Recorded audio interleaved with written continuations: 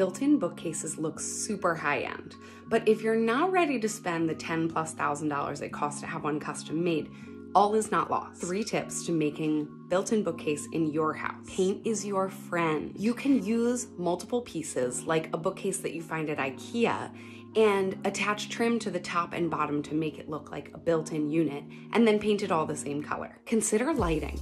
Lighting makes a huge difference, and it does not have to be as complicated as you might think. There are a lot of great plug-in sconces, and you can just have extension cords plugged in behind the bookcase where no one ever looks. Choose your accessories wisely. Pick a pop color that's going to be consistent throughout the bookcase.